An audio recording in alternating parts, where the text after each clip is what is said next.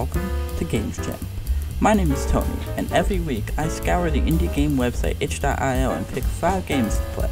After playing through them, I'll tell you which games you'll enjoy and which you should avoid. This is Games Chat.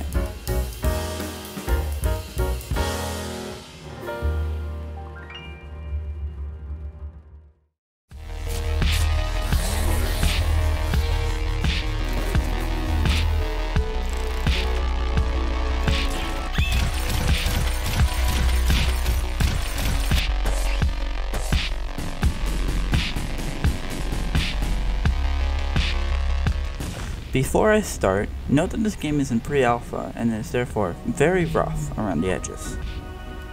With that being said, hyperspace harvest is a very interesting concept. Before playing the game, you should know that there is no options menu in the game. All the options are done with an external configs file. You're going to need to adjust your settings for your screen. For my 4K screen, I found that having the world cam set to about 3 and the UI set to 2 was ideal. The game does its best to explain most things, but something it doesn't explain is how to drop items, which is an essential part of the game, so I'll explain it here. All you have to do is simply click the item in your inventory, close your inventory, then place it where you want it to go with left click. It's fairly quick to do once you know what you're doing. Anyway, on to the gameplay. The best way to describe the game is as a mixture between Stardew Valley and with a combat system kind of like Hyper Light Drifter. I really enjoyed the combat aspects of the game, as the game adds slow motion to your rolls when you dodge a lot of damage, which feels really good. And generally, I feel like the combat is the best part of it. It's just so much fun and it's very fluid. It's very difficult because you don't have a lot of health and it's very easy to take damage, but I think that difficulty is really a good strength of it. Overall, the general polish of what's here is really good. Rather than your standard left click to do everything, this game has little mini games for every activity that you do. For example, cutting down a tree leads to a really fun tiny mini game that just is really satisfying, and it really feels good to chop down a tree, which is something that you can't say about a lot of other games. The game also has a lot of charm to it. It has this little smell chart on the side that changes depending on your location, which is really cute. And everything is made out of code, and you're on the back of a space whale, which is something I can't say I've heard from a lot of other games. On your first time around though, the UI can be pretty confusing to get used to, and the grating sound effects that you can't change or lower the volume of can be a bit taxing for longer play sessions. But overall, if you're okay with playing an unfinished game that is a little bit rough around the edges, I would definitely say give this one a try. I really enjoyed it.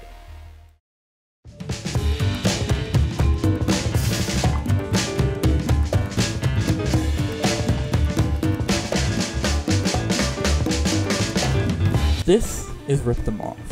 Take capitalism and add a bit of puzzle elements and you've got this game.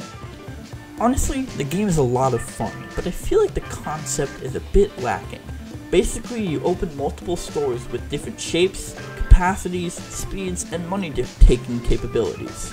These pedestrians come in and buy things from your store. There's about 4 different kinds that have different speeds and different amounts of money that increases each day that you go on, which incentivizes upgrades and keeping your stores up to date.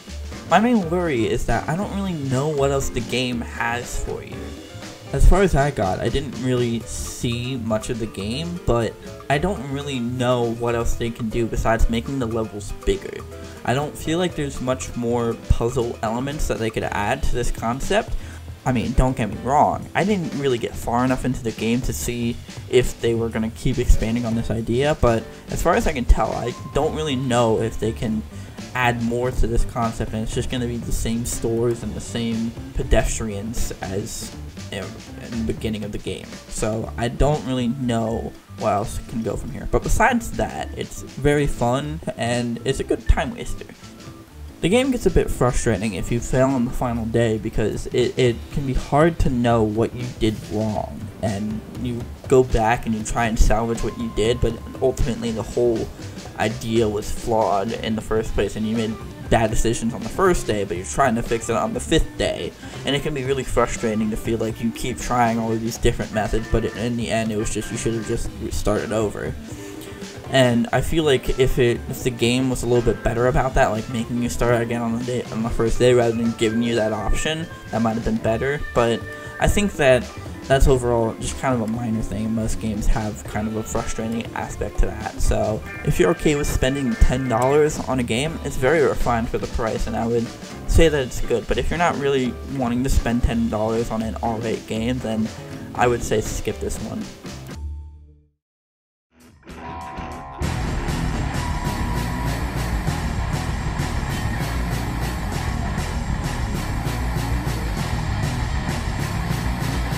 Endless Overdrive is the kind of game that is, well, endless. The game is simple. You automatically move and shoot in the last press direction. You have these white blocks that move in one direction that you can shoot, and then they become static white blocks. And then you have the red blocks that either spawn randomly, or just you have the one from the beginning that follows you throughout the whole game. That's it. You just keep going until you die. This game is also very punk rock with the music and the art style. I wish there was just a little bit more to it though. Don't get me wrong, I could play this game for a while trying to get a higher score, but I feel like it would be more satisfying if the game had more effects for killing enemies. It feels a little bit lacking. It's very minimalist, to be fair. The game also has a bit of an identity crisis, if you ask me. It feels like it should be a rhythm game, but the rhythm is just ever so slightly off. The tempo of the music and the tempo of the game are slightly off, so it feels like you can't really get into a groove or a zone, like keep going and get a really high score. But anyway, the game does allow for a pretty deep gameplay. Because of the systems that it's set up, you kind of are left in this really hectic rush of trying to create a right path for you and deciding whether you should keep your 5 combo, which allows you to destroy the white bricks that you leave behind, or get rid of it because the red enemy is going to be coming faster for you every time that you keep that combo going. Overall, I would definitely recommend this game. Give it a try if you have a few minutes lying around and you want to play some kind of endless game that you could just keep playing over and over again. It's really fun.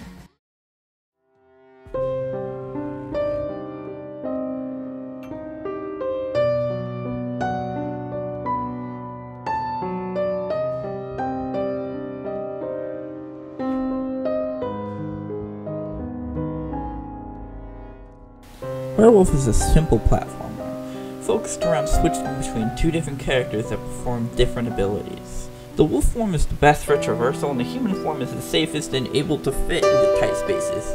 The game has some interesting environmental storytelling, what with books falling open and revealing information, or half-finished sentences scrawled in blood on the wall. The game is also short. I was able to finish it in about 30 minutes or so. I definitely feel like this game is pretty bare bones. There's not a lot to do in it. And the systems that are there are pretty simple. It's mostly platforming and like a few stealth-ish sections. I definitely feel like the game needs more challenge. I really like the enemies that would hone in on you if you're a wolf and would avoid you if you were human, but I feel like they just don't do enough damage to really disincentivize the player just not being a wolf all the time, except for the exact situations where the game forces you to be a human, like the crawling sections. I definitely wish there was more incentive to be a human, like maybe if you had a torch puzzle where you could only be a human around fire because the wolf is unable to handle fire or something like that. I feel like that would really incentivize the player to be a human more than they are a wolf, if that is what the game is going for. I'm not exactly sure, but I feel like you have no reason to really be a human because the wolf is just superior in every way. I also feel like when you die, the penalty is still pretty low. You spawn back pretty close to where you were, and items don't move from where you last placed them. So you could die and place a box in a better position, and then you'll be fine, and you'll be able to go on to the next area. The platforming can also be a bit floaty, as I feel like sometimes it can be hard to judge where you're going to land, and it feels like you're not going to hit the right area, and it can be a little bit hard to judge that, but that can be standard over a lot of platformers. Maybe I'm just bad at platformers, who knows. but I think that the game needs more than just the platforming. I feel like if there was a combat system that incentivized being a werewolf at some point and incentivized being a human at some points, i.e. like the enemies maybe did more damage and made it so that being a werewolf isn't always the best decision in the game, because I feel like it mostly is so far. But for 30 minutes of your time and for being free, it's definitely not the worst way to spend your time. I personally wouldn't recommend it, but if you're a really big fan of platformers, you should go ahead and give this one a play.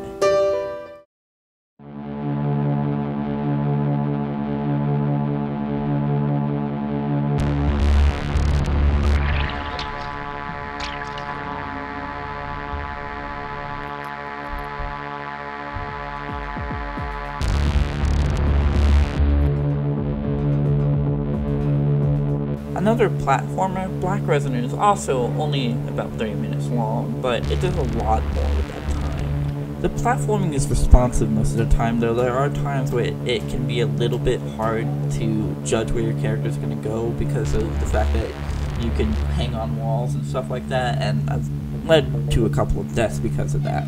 The possession mechanic is also really interesting, and I feel like it would be really well used in a bigger game, but I think that this little prototype that they have here is very good and it shows off the concept very well.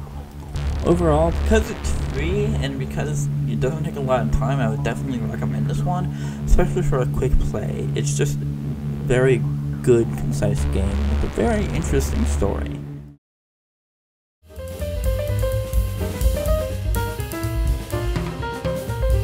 Thank you all for watching this episode of Game Jam. Stay safe out there.